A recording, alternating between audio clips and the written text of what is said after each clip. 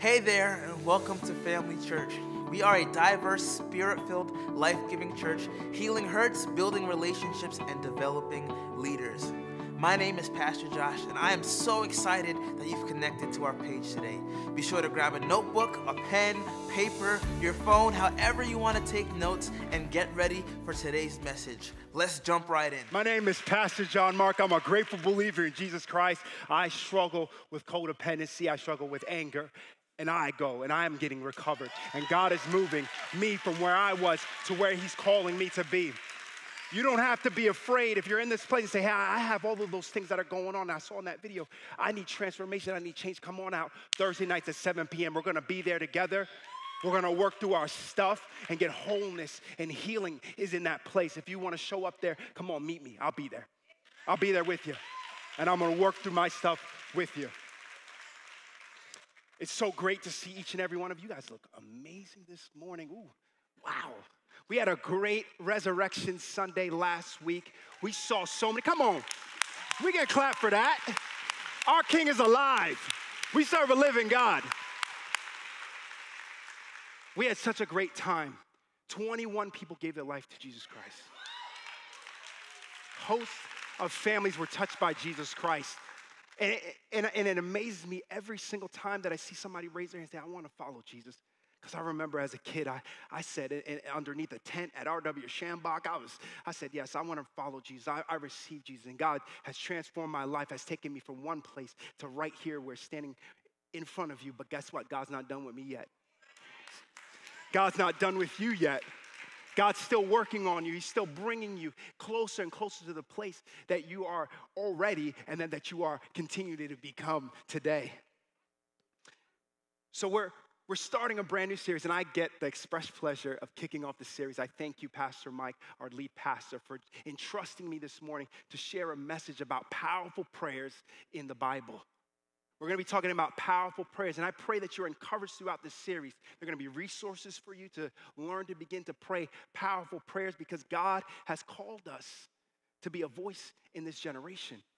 God has called us to pray when we don't know what to do. We have like a cheat code. I call it a cheat code that we can go right to the living God and say, hey, guess what? This is going on, and hey, I need help. And He's like, I've been waiting. I'm right here. And He helps us. And this is what we're going to do. We're going to learn to pray powerful prayers, simple, powerful prayers that we can see throughout the scriptures. And today I pray that you can experience that in your own life. Oftentimes when we pray, we don't know what to say. We're like, what am I going to say to God? Well, we're going to give you resources. Don't worry. Next week, keep coming back. We're going to give you resources. And today, I want to look at a text in 2 Kings 6:14 through 17. I'm going to read this text right now. So He sent horses and chariots and a substantial army there, and they came by night and surrounded the city. Now, when the attendant of the man of God had risen early and gone out, behold, an army with horses and chariots was circling the city. And his servant said to him, this is hopeless, my master. What are we to do? And he said, do not be afraid, for those who are with us are greater than those who are with them.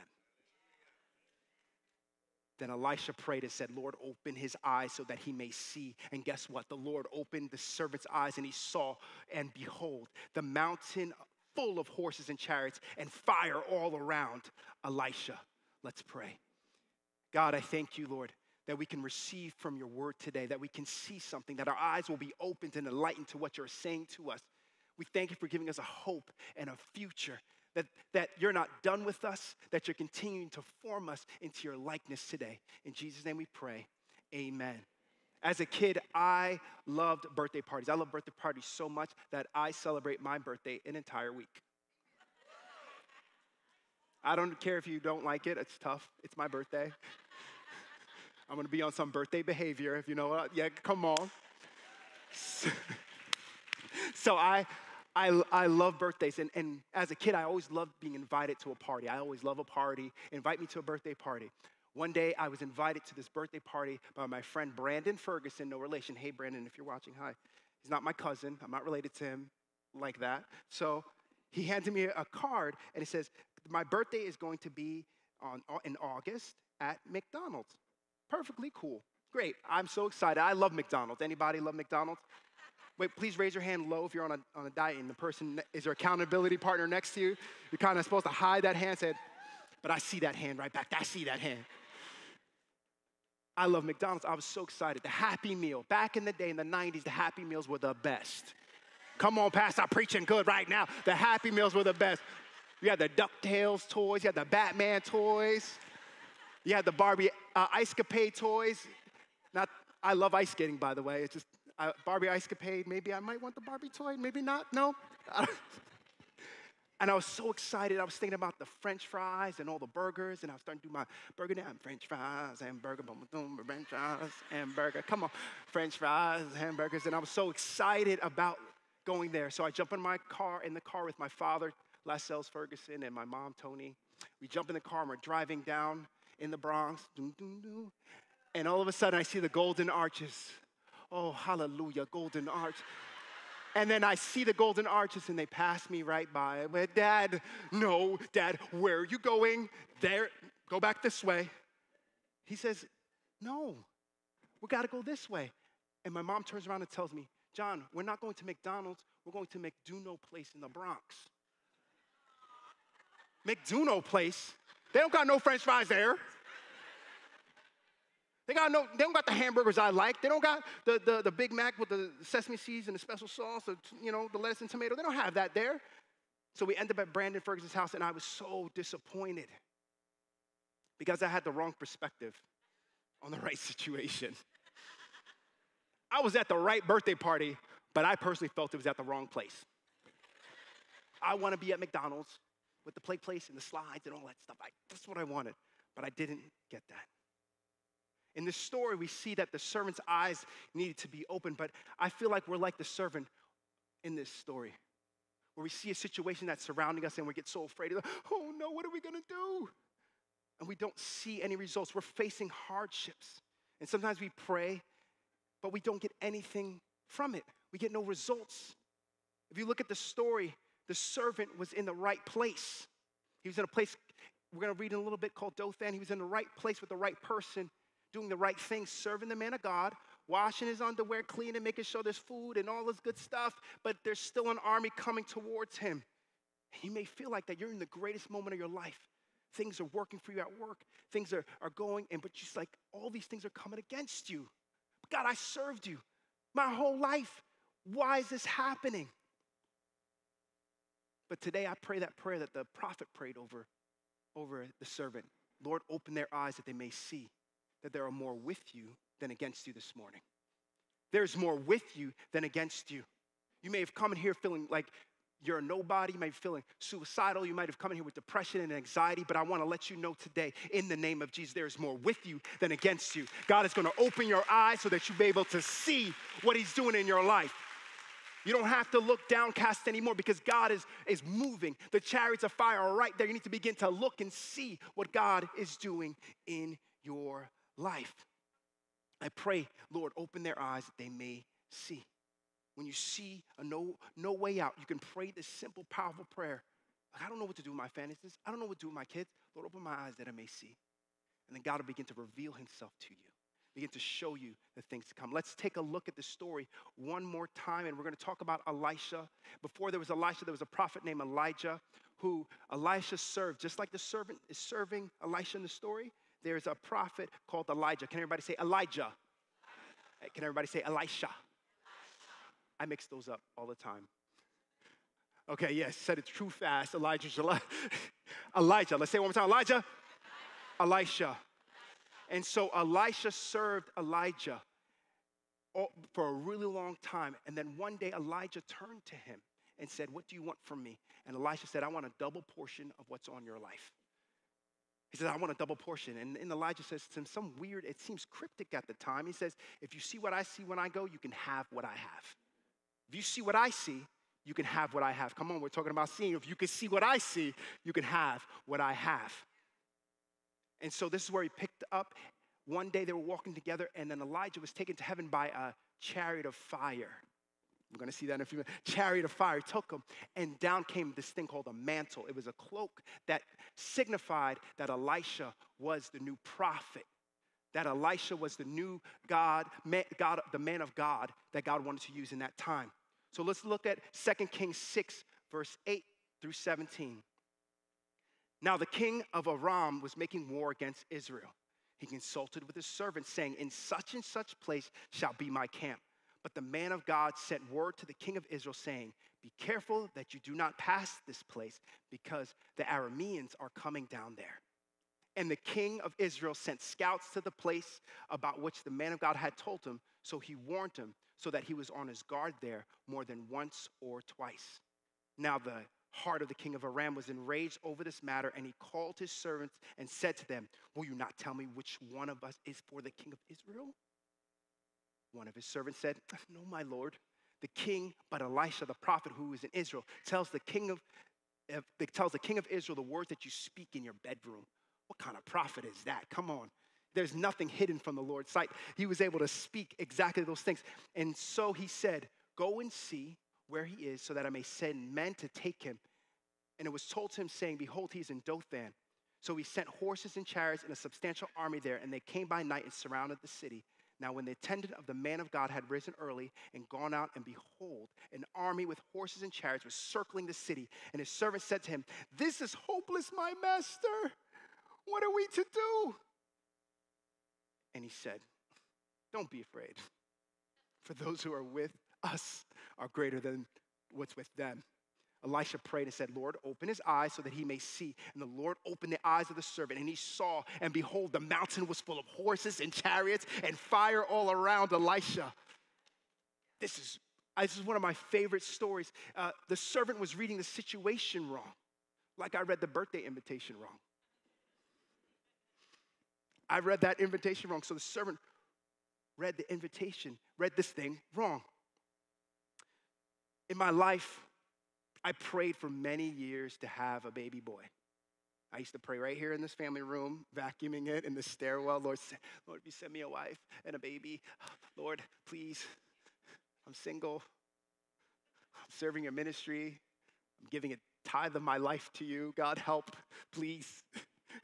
Jesus, are you there? And so I would pray and I would pray. And then I got married to this wonderful woman named Cassandra. And she's, I could shut my message right now, because that's oh, yes, Lord, I receive it, yes. So I married her. And then one day after worship practice, she says that I turned to her and told her, we're having a son. I don't remember saying that to her. She's like, I'm not having no son. I'm not even no pregnant. That's not how she talks. But she's like, I'm not having a son. I'm not even pregnant.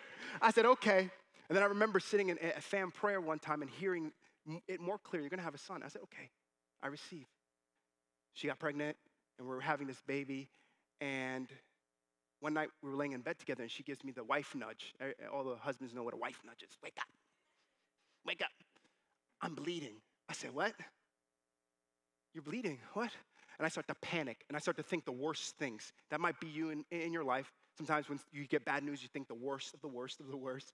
And so we got to go to the hospital. So we shoot over to the hospital, and we're sitting there in the ER, and they're running tests, and there's not much a husband can do at this point, right?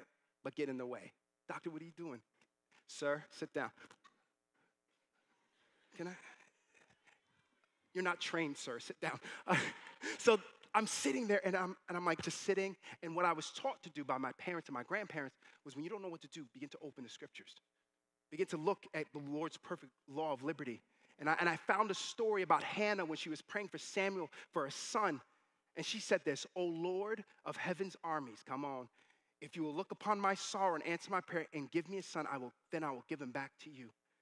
And in that moment, I told the Lord, I said, my son is yours, no matter what the outcome is.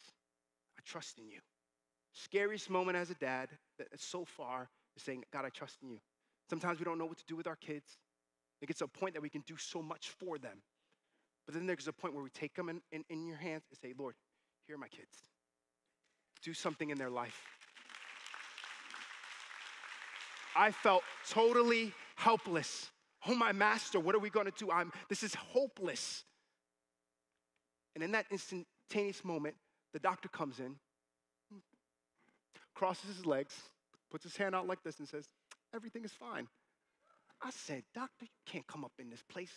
You know what kind of folk we are? You just can't come in this place and be so relaxed and nonchalant that everything is okay. I'm freaking out, but God is faithful. In that moment, God shifted my perspective and said, son, before you were ever a father, I've been a father. I'm gonna handle the business. Let me do what I can do. Let me do what I can do. And I said, okay, God. And guess what? My baby just made 1 year. That's Jon-Marc Daniel Ferguson Jr.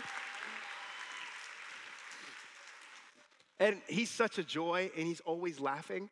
Even when he's crying, he goes like this, starts clapping. And I was like, I've never seen that in my life, and it's such a refreshing thing to experience. It took the Lord opening my eyes. In our lives, I want to let you know that you can see something but have no vision. I know that I'm looking at something. I know I'm looking at a terrible situation, but I don't understand what I'm looking at. My visual perception, I may see one direction of the situation, but guess what? God's perception and perspective is what we need. It's going to be totally different. The vision of the servant was impaired. He could not process the word of the Lord, right? The word of the Lord came through the prophet. He says, there are more with us than with them. Relax. And he's like, still freaking out. And he says, Lord, open his eyes that he may see. He couldn't process the word of the Lord. We're going to talk about vision versus sight a little bit. Sight is a function of the eyes that allows us to physically see. Vision is in the mind's eye. You can have sight but no vision.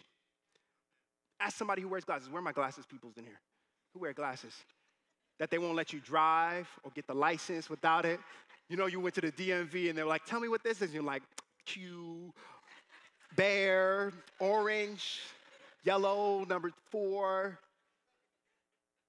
The color, what's that? The color 3? What is that? I don't know. That, you can have it with no vision, but vision is to understand what you're looking at. It's possible to have vision with no sight.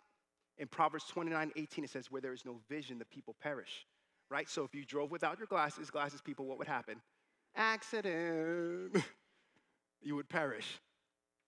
The question I have about this story is, what if the servant never saw what Elisha was trying to point out to him? He would have been overcome by fear. Because you couldn't see. I can have this ability to see, but not the ability to see clearly as to process what I'm looking at. So today I pray that your eyes are open, that you can see the opportunity of blessing, that you can see God moving in your life, to see the hope in the future God has provided for you today. That's my prayer for you today. It's a simple prayer. Lord, open their eyes that they may see that you're working. This is why we can begin to bring prayer together. And we can bring the word of God with us. The word shows us the truth, and prayer helps us align with that truth's perspective. So through prayer, we can align ourselves with what God sees. I have an illustration here, and I love illustrations because I'm just an old church kid, and I love illustrations, Bible illustrations. Show me some cool things. Yeah, so today I have this wonderful cylinder of water, and I have this arrow right here. In which direction is the arrow pointing? Can everybody in the room point to that direction where the arrow is pointing? Everybody in the room? I see that hand in the back. Yes, no. Tessa, please point that way. Thank you. And as I begin to pray, let's look at what happens. This represents prayer. And as I begin to put prayer in my life and say, God, show me the way. Teach me your ways. Help me to understand your truth. Help me, Lord. Let me just move this over a little bit more. Help me, Lord. Help me to understand what you're doing in my life, Lord. Help me, God. And what did it just do? What did it just do? Tell me, what did it just do? It shifts directions. Guess what? The arrow didn't change. There's still an issue happening over here, but what changed? The way I'm looking at it. The way this is showing me. Prayer begins to give me a different set of lenses to be able to see what God is doing in my life. It's time. As you pray, it shifts you. It aligns you with what God is always doing. Is there nothing too hard for the Lord? Yes, there's nothing too hard for God. As we pray, it changes us and gives us that confidence. We begin to experience His presence, that if God is for us, then who can be against us? That God is on our side. And that's the power of prayer. The Word of God shifts what seems impossible into possible realities. You know what? I prayed that McDonald's place would turn to McDonald's. But my perspective had to change after I looked at the invitation and enjoy the people that I was with.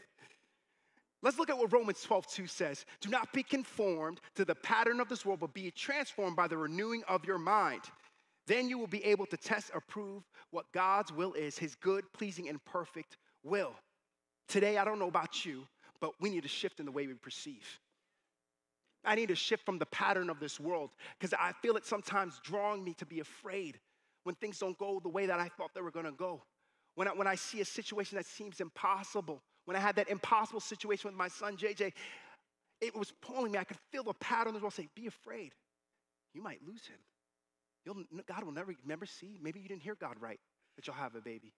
God's promises aren't faithful, right? You can hear that scratching at the top of your mind. But when we begin to renew our minds with prayer and the word, it begins to cast off. That's why we can take every thought captive and make it obedient. Anything that tries to rise above the name of Jesus, we can make it obedient to the name of Jesus. That's what prayer and the word can help us do.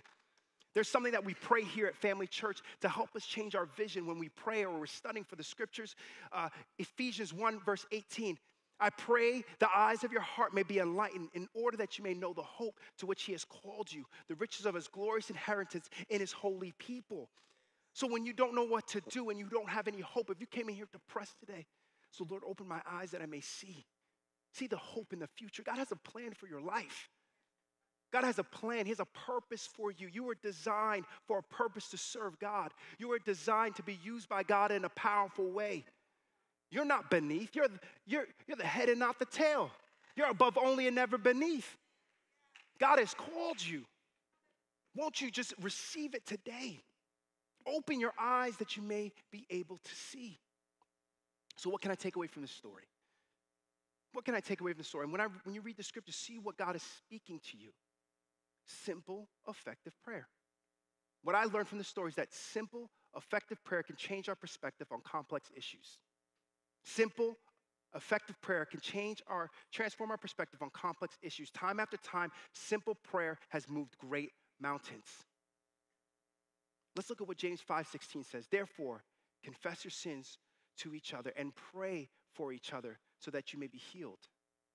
The prayer of a righteous person is powerful and effective. So as I was reading, I was looking at some of the original language, and this is what I could gather from it. When you pray, it's active. When it's active, it has the power to accomplish many things. So the reason we don't pray is because we don't know what to say, so it's not active, right? Nothing's happening. But when you open your mouth and you begin to pray, it's activated. And then guess what? It's powerful because you're righteous because of Jesus. It's not in your own name you pray. You don't pray in Jon-Marc's name. No, you pray in Jesus' name. And that's the name that's above every name. So the situation has to change because it's the kingdom of God that infiltrates your situation. And the kingdom, it's king's dominion. It's God's dominion that changes and shifts your situation. So things that were out of order have to come in the order of Jesus Christ. Things that were misplaced have to go back into what God has said. So you can speak over your finances and speak to your wallet. Grab your wallet and say, in the name of Jesus, I command finances. Lord, I pray for supernatural wisdom in Jesus' name for my mind so I can understand the numbers. You might have not did good in math in school, but guess what? God can renew your mind. Hello? And you can begin to know and understand what God's will. God doesn't want you broke. God doesn't want you poor and struggling and you don't have no money to give. And every time the offering plate passes, you're like, I wish I could give. God wants you abundant and have an abundant life. You need folks who can pray for you. That's the second point. You need to have the right people around you that can give you a perspective shift. You're the sum total of your 5 closest friends. Look at it, your entire life. Look at it. You're like, oh, but I had them since the city. That's my people, though. We came up together. We fought mad heads together. Bye-bye, yo. I can't give them up, dog. Yeah, if you want to go the next place God is taking you, some people have to stay where they're at unless they want to go. Unless you say, hey, I'm about to head over here and into abundance. You want to come along? They're like, nah, I like my life like this. No, come on. Come on, there's more for you. And sometimes you got to leave them because God has great things for you. You don't want to be at the end of your life saying, well, I hung out with my friends, and God's like, what did you do with the life I gave you? Well, Jesus, and they were cool. And, I moved from the Bronx. They're my papa, get okay, yo, this is my guy. God's going to say, come on, just forget it. Come on. And so here's what Matthew 18:19 says, and I love this scripture. It says, again, I say unto you that if 2 shall agree on earth as touching anything that they shall ask, it shall be done for them of my Father who is in heaven. And this is for the married folk. Listen, you guys need to be touching and agreeing. Oh, you didn't hear me. I don't think you got what I said. You need to be touching and agreeing. You need to be holding each other when you're praying. Lord, I just thank you for this wonderful woman. And thank you for making it so beautiful. It's hard to yell at somebody you're praying for. You can either pray or yell. You'll hold them, right? And you pray for them. Fellas, pray over your wife. When you see she's having a low day and you see the enemy attacking her, you say, in the name of Jesus, I command it to come off of her right now. In Jesus' name, you begin to pray over your wife. Begin to pray over her. Honey, wives, when you're laying in bed and he's sleeping, you pray, Lord, I thank you that he's the man of God. I thank you that you're using him in a mighty way. I thank you that everything that he sets his hands to will prosper, because it only benefits you. If he gets more anointed and starts to move in different directions and starts to make a little bit more and starts to flow in his giftings, it's just going to benefit you. He's going to come home less angry. I don't know what's going on with this job. He's going to begin to step in his true anointing. So, honey, wives, begin to pray for your husbands. They need it. Don't just be like, why did he leave his underwear on the floor? It's right there. He could have just put it in. Why is he leaving underwear on the floor? No. Lord, I thank you. When you pick it up, I thank you, Lord, that he begins to do it right there. I thank you. You got to trust me. Ask Miss Cassandra, I do it. It's right there. I could have. So you need to be praying. And if you're dating in the room, if you're looking, I want a husband, Lord, send me Uncle, man, please, Jesus. If you're praying and believing for a husband, you need somebody you can pray in front of. You need somebody who can be praying for you. He's got to bring more to the table than a bucket hat and like a Honda Civic, you know what I mean? Like, trying to be cool, you know what I mean? It's no problem you have a Honda Civic, it's good, but at least know how to pray, brother. Brethren who are looking for a wife in here, you need a sister that can pray. She can't just be just fine. Beauty, charm is deceitful, beauty is vain, but a woman who fears the Lord shall be praised. You need a woman who can pray. Sometimes when you're going through your bad day, you need a woman to say, in the name of Jesus, you come here. That's my man. In the name of Jesus, I come against the devil, the work. You need some old school kind of praying over your husbands and over your boyfriends. If you can't pray in front of each other, maybe you should consider some other arrangements, if you know what I'm talking about. I'm not telling you that for married folk. Listen, I'm not saying to leave your husband, please, or leave your wife. I got to make that disclaimer. That was for dating people. You're not. Listen. So let's listen to what G. Campbell Morgan says. Faith is never the imagining of the unreal things. It is the grip of things that cannot be demonstrated to the senses, but which are real. The chariot and horses of fire were actually there. Elisha already knew about the chariots and horses because he saw his master be taken up in a chariot and horses of fire. He already knew about those chariots because he could read the Psalms of David and to see all of those sort of things in the scriptures. He said, oh, God's with us. He brought me this far. You don't know where he took me from serving? He took me from plowing a field somewhere in the middle of nowhere to the prophet that you see standing in front of you. Listen, God is able to do more, exceeding abundantly. When the servant saw the chariots of fire, it brought him peace. What an unveiling of that moment. It brought the servant peace. The anxiety goes. The fear is gone because his eyes were open. In our lives, we're often too focused on what's around instead of what's above us. The chariots came from above him, and the mountains came, and he could see the chariots. That's why the psalmist says, I lift up mine eyes into the hills, from whence cometh my help. My help cometh from the Lord, the maker of heaven and earth. That's why he can say that, because he knew who was on his side. In your life, you need to begin to lift up your eyes and begin to see who is with you. You may need peace today. You may need joy today. You may need to see your way out of a situation. You may have come in here suicidal.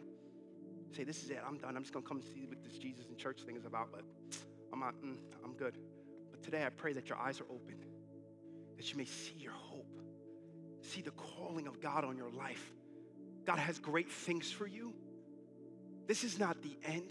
It doesn't matter what's going on in your life. God is able to do exceedingly abundantly above all you can ask or think according to the power that works within you today. You just got to let him. Like we were talking, do a new thing in me. You got to open your heart and say, God, have your way. I know my life is in shambles. I don't know what I'm going to do tomorrow. I don't have any hope. Here's my life. Transform me. Change me. You need to know who's on your side today. God is with you. He's Emmanuel, God with us. God is with us today. You can see your way out of your situation. You may feel surrounded, but I pray that your eyes are open. There are more with you. There's more for you than against you. There's more for you than against you. There's more for you than against you. All you need is simple, effective prayer. The most effective prayer is help. Father, I come to you in Jesus' name, help. And you'll see mountains move. Father, I come to you in Jesus' name, and I thank you that your word says, and you'll see mountains move in your life. Simple, effective prayer. Surround yourself with people who can pray for you. So today we're going to have the care team up here in the front to pray after the service with you. If you say, hey, I need somebody who can pray for me. I can't see my way out of this situation. Let somebody pray for you today. For this rest of the series, I want to ask you to take a step of faith every day and sit and pray, Lord, open my eyes that I may see. And I can't wait to hear the testimonies of what God is going to show you throughout this series, what God is going to bring into your life throughout the series. And if a miracle happens, if something great happens, write it on the Connect card, because we want to stack them up. We want to see what God is doing in your life, seeing what God is doing in the church. And today, if you came in here and say, you know what, I don't know anything about this Jesus and this come and see great things. I don't know nothing about that Jesus. I just came here because someone told me the LED screen was cool and the band was good. And there was going to be some cool people in the church. But if you want to know that Jesus that can transform your life, that can give you a brand new perspective on things, that can show you some things to come, that can save you from death and bring you into life, I want you to pray a prayer with me. We call it the prayer of salvation. I want you to pray this prayer, but believe it in your heart. Praying it is not going to do anything, but believing it will. It will transform your heart. You confess with your mouth and believe in your heart. So let's pray. Everybody together as a family, we're going to pray this together. God, I come to you in Jesus' name. And I thank you for sending Jesus to die for me and rise again to bring me a new life. Jesus, I believe that you are the Son of God, that you died and rose again. Today I receive your free gift of salvation. In your name I pray. Amen. Amen, amen. Come on. Thanks for watching today's message. My name is Pastor Josh, and if this message has impacted you in any way, I'd like to ask you to do a few things. First, I would love if you would subscribe to our channel and join us right here every Sunday at 9:30 and 11:30 a.m. Second thing is, I'm going to ask that you would take a next step on your journey, and we'd love to help you do that. You can head over to familychurchny.com or email us at team@familychurchny.com to get started today. Have a great rest of your day.